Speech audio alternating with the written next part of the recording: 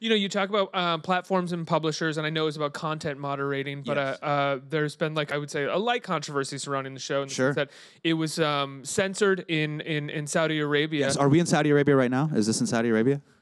We're okay. Okay, we're okay. MBS owns the show. No. Oh, got it. Oh, they own a lot of things. Censored in Saudi Arabia, but I mean, one of the issues there is that in America, the majority of venues or platforms for free speech or content are privately owned. So therefore, if they have intrinsic tentacles into the money of other countries or of other businesses, you know, there is a sense of what you can and can't say. Within that, we don't have.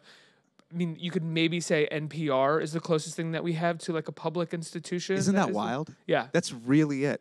Yeah, it's really fascinating. Look, ultimately, our show is a comedy show, but we've also become a case study, given everything that happened with the Saudi Arabia situation.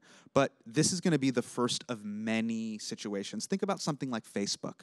Facebook has over 2 billion users. It's bigger than Islam or Christianity. Now, those religions would argue their messenger is stronger, but it's a big, big, huge platform that's become way bigger than you and I could even imagine. Yeah. Now it's bigger than any sort of country, jurisdiction, or any of those sort of things.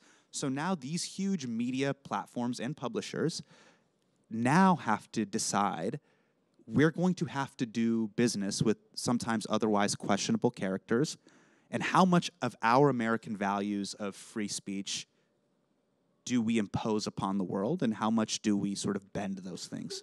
So you're going to start to see over the next few years the Facebooks, Apples, Netflixes, Amazons, Googles all deal with this in real time.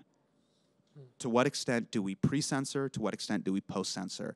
And so I think our Saudi Arabia episode was a prime example of what is to come. What did that feel like for you when that happened? What did you have to wrap your head around? Oh, well, I mean, I saw the Barbra Streisand effect happen in real time.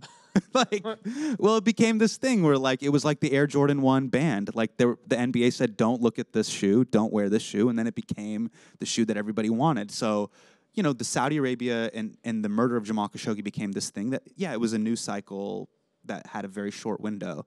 But then because of our episode... Which is crazy. I mean, tangentially, it is insane that it's it just had that short yeah, window. Yeah, Like, yeah, it is very something crazy. that should be still wildly controversial and Sure. talked about. And Yeah. No, but it won't be talked about until there's an 8-part miniseries and it becomes this highly dramatized thing only on Netflix. But but it's important to know that sort of that situation brought more attention to it, and I think ultimately that's a good thing. But as artists, really, what our responsibility is, and as comedians, is just to be as funny as possible, to be as entertaining as possible, and to try to make the news and these things that seem esoteric and confusing palatable.